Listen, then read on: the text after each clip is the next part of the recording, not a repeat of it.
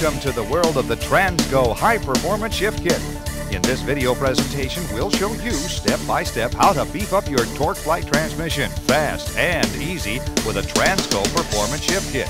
You'll love it. This transmission is about to come alive. It is a good idea to refer to the written instructions while you are watching this installation video. Please note that the term overdrive in this video means that the fourth gear is an overdrive gear. Many refer to this video shows a typical installation with the trans still in the vehicle. It will help you install this kit with confidence. While you are watching this video, stop the tape often and read the instructions. The booklet has the specific instruction. Follow the booklet to the letter through the entire installation. During the installation, finish and review each step before moving on. When installing springs, follow instructions for customizing options, size, location, and color. When drilling holes, follow instructions for their location, size, and customizing options. Follow shift customizing options when they apply to your installation. These are the typical tools needed to do the installation. First, let's road test the vehicle to see if the trans is in good working condition. We just want to make sure it has 3 forward gears and reverse. If your vehicle has an overdrive unit, then we'll check to make sure it has 4th. Here's how. Let's manually shift the transmission by pulling the shift lever from park to reverse.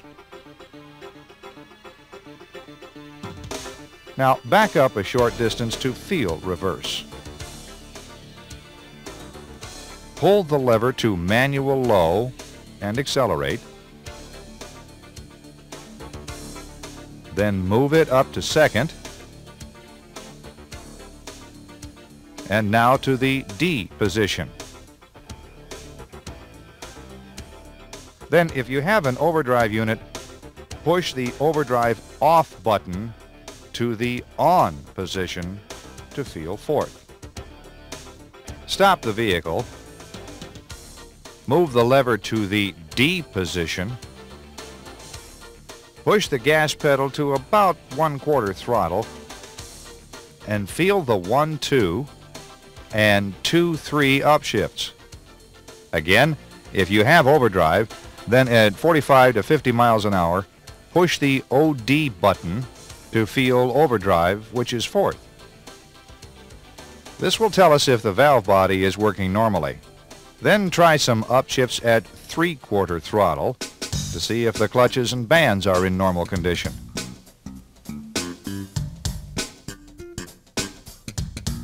They're holding okay. So let's get started. Release the hood latch.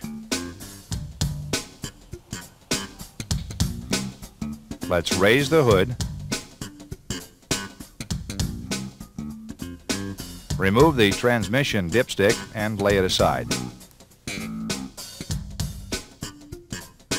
Okay, let's jack the front of the vehicle up like this.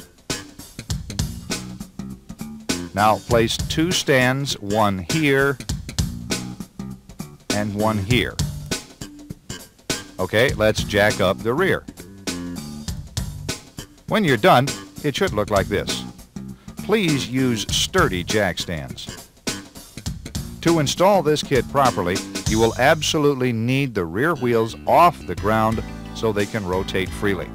Before we go under the car, let's gather the required tools to do the overdrive unit. We will need 3 sockets, a 7/16, 1/2, and a number 25 torque socket. You may need to go to your local parts house for this socket. We need a 3/8 speed handle, needle nose pliers, side cutter pliers, long screwdriver, small screwdriver, drain pan, an old wire coat hanger, and some wiping rags.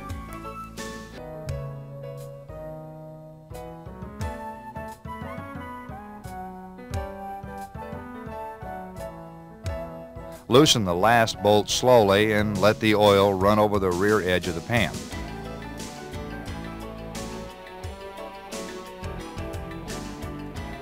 Look here in the pan, there's some debris, which is normal. This magnet is to collect any steel filings. This one has about the normal amount of filings. No problem here. Let's keep going. Lay the pan and gasket aside for now.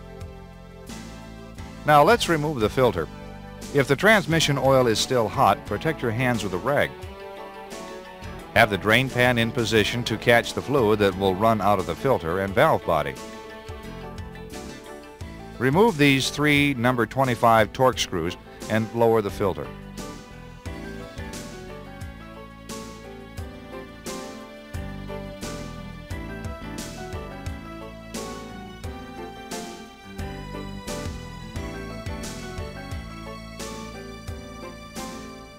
Notice the 3 filter screws are longer and have larger washers. Put the filter and the screws into the transmission pan. This connector here goes to the solenoids on the valve body. We need to unhook this connection. Carefully lift this tab and pull upward to unhook. Just let the connector and wires lay aside. It'll be okay.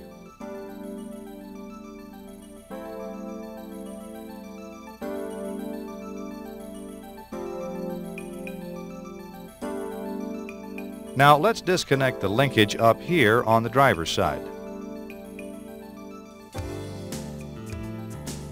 We need to loosen these 2 bolts and remove these levers. Use a short 7/16 combination wrench and a screwdriver to remove them. Loosen this TV lever first. Now using a screwdriver, pry upward to remove the lever, like this. Now loosen this bolt and remove the manual lever.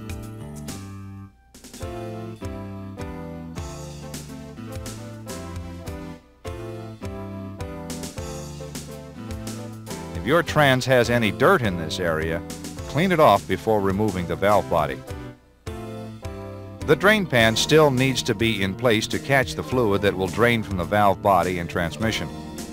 To help remove and install the valve body, let's put the transmission into the manual low position before we start.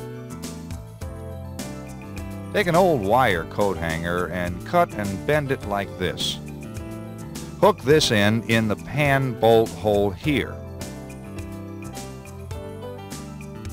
Hook the other end toward the front here.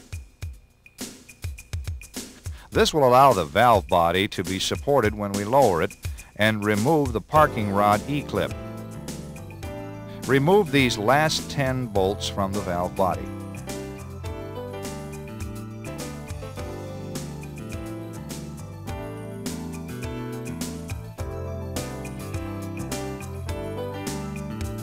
Rest here for a minute or two. This will allow most of the fluid to drain. Now put your hand up here on top of the connector and carefully push down as you pull down on the valve body. Let the valve body lay on the hanger like this. Remove the E-clip. It's right here.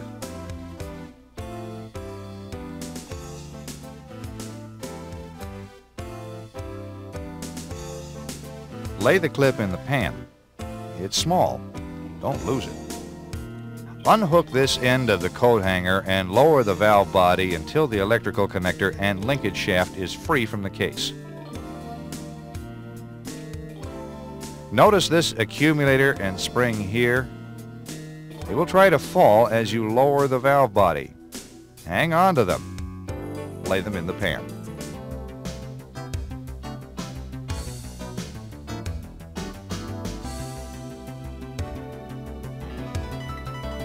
That's it.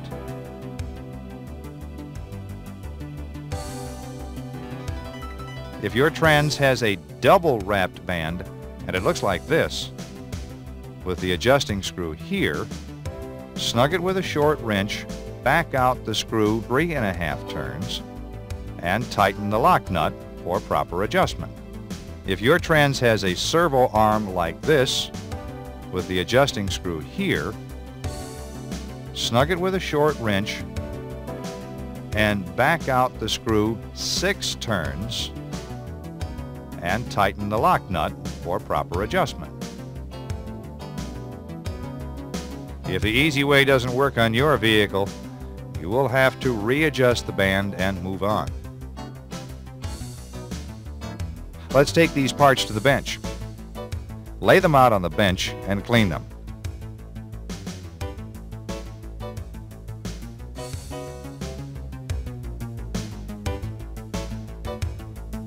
Let's take a minute or two to rest. We suggest at this time to read and understand the instructions. Let's turn off the tape and read.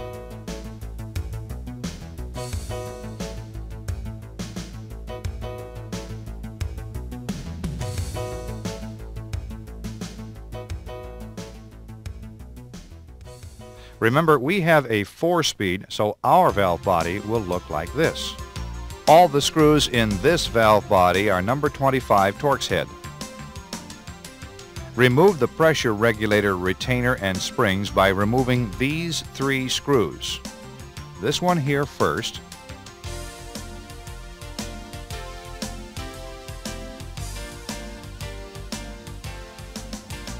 then this one,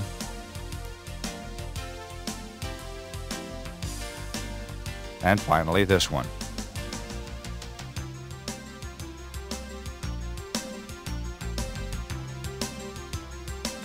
Lay the retainer, springs, and screws aside for now. Your trans may only have one solenoid at this location. That's okay. It has overdrive without lockup. Look, ours has 2 at this location. We have both overdrive and lockup. Remove these 13 Torx screws that hold the valve body sections together.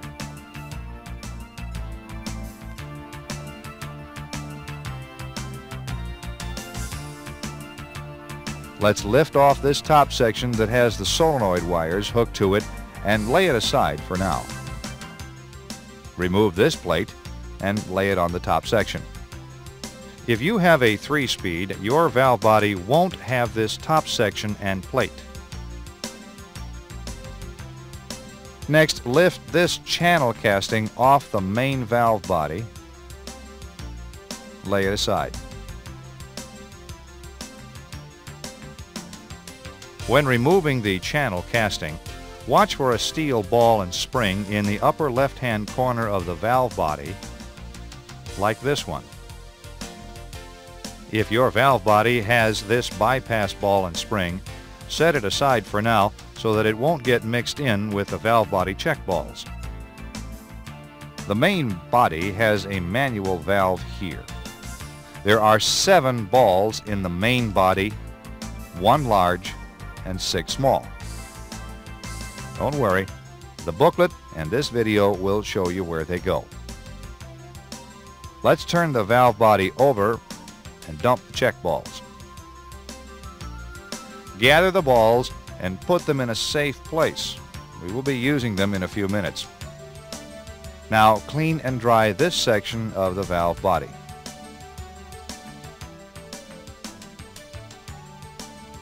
Valve body over and move to the edge of your bench like this. To file this notch the easiest, use the edge of a larger file like this. File a notch about halfway through the thickness of this partition and about 3/8 of an inch wide. It will look like this when you're done. Good job! Now, clean the valve body. The edge of the narrow land must just enter the partition at A. If the left edge of the narrow land does not enter partition A, Then very carefully bend the arm with big pliers until the edge just enters partition A. Most are okay and need no bending. If you're working on a 3-speed, then do this. If your narrow land does not enter partition A, then file this edge until the narrow land enters partition A.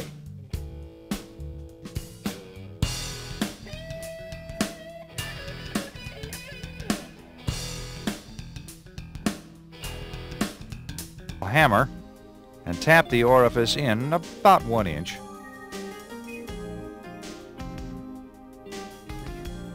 It has to be in past this hole here. Reinstall the plate and screws.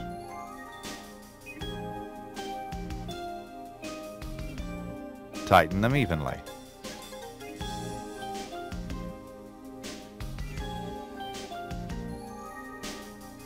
Move the selector to the low position.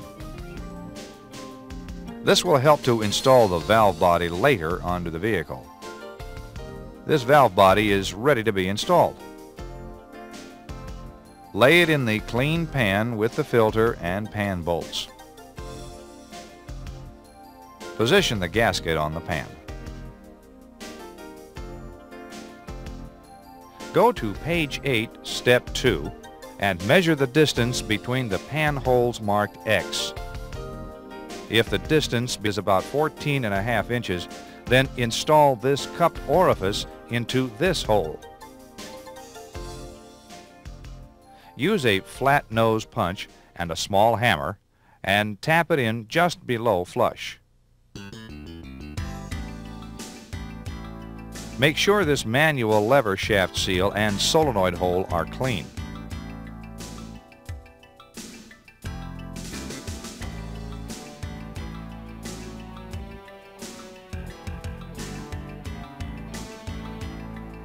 Now lube this seal and solenoid hole.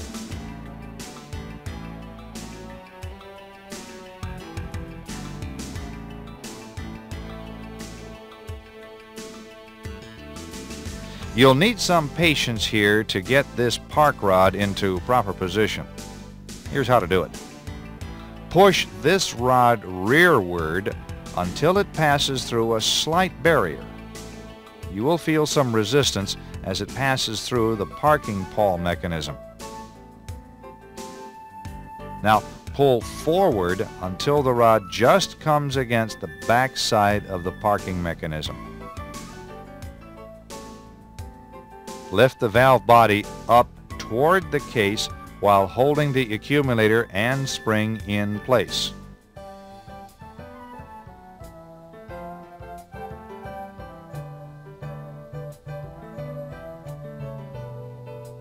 Start the manual lever shaft and electrical connector into the case holes. Again, use the same coat hanger to hold the valve body in position. Push the valve body down onto the hanger. Let's hook up the rod to the rooster comb. Insert the pin into the rooster comb hole and install the E-clip. Lift the valve body back into position. Let's start 2 valve body bolts here and here. Tighten them snugly for now.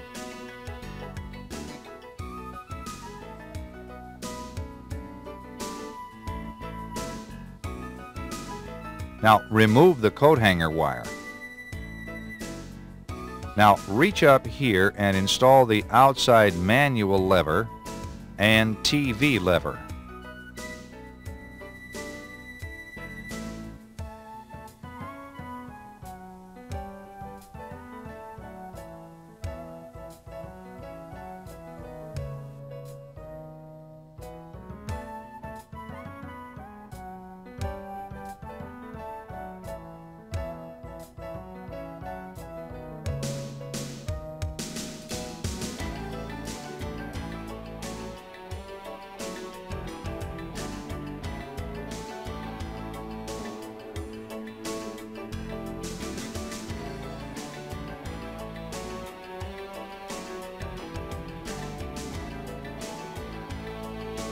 Make sure the levers move the manual valve and TV valve freely.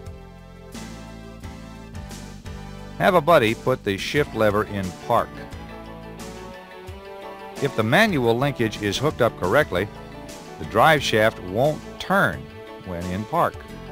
Look, ours locks, and when we move the lever, it unlocks.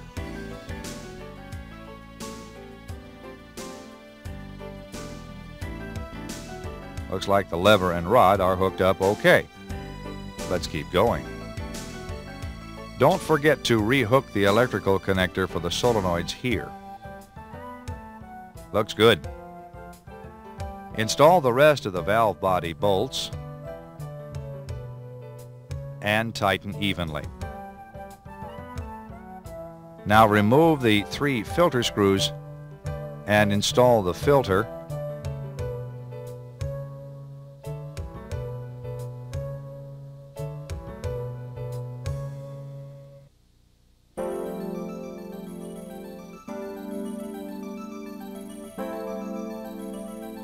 and tighten the screws evenly.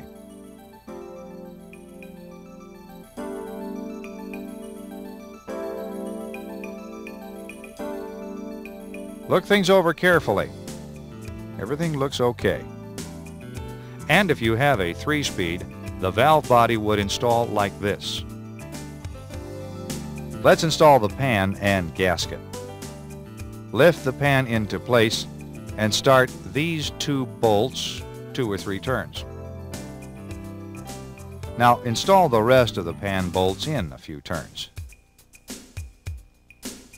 Now tighten them all evenly.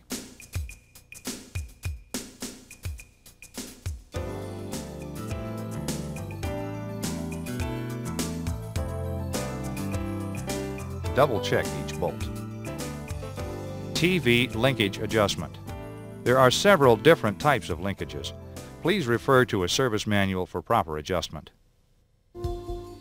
Install the air cleaner. Add 4 quarts of fluid and start your engine. Now immediately add more fluid. It will take 2.5 to 4 quarts more. Check the gauge. Look, it's still about a pint low. Let's add and recheck. There we go. It is still just a little below full. After it warms up, we'll check it again. While the vehicle is still in the air, hold the brake and run through the gears from park to reverse, neutral, D, second, and now first. Let's move the selector to D and accelerate, checking for upshifts. As it shifts, watch the speedometer change speeds.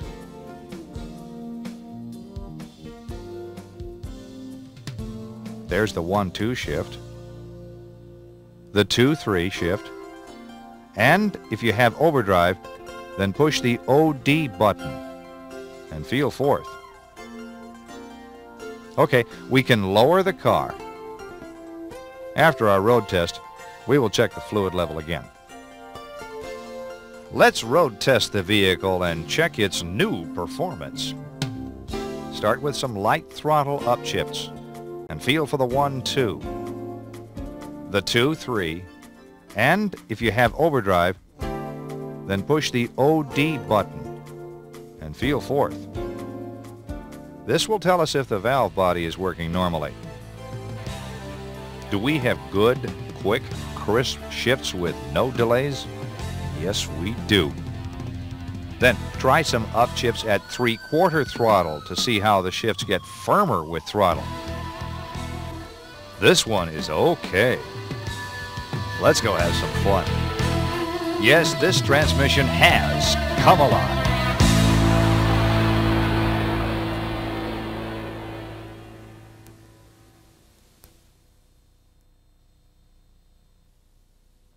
We thank you for using TransGo products and look forward to serving you again with any of the other products that you might want or need. Research and field testing is the heart and soul of TransGo. We hope you have as much fun using this kit as we did in making it. Have a nice day.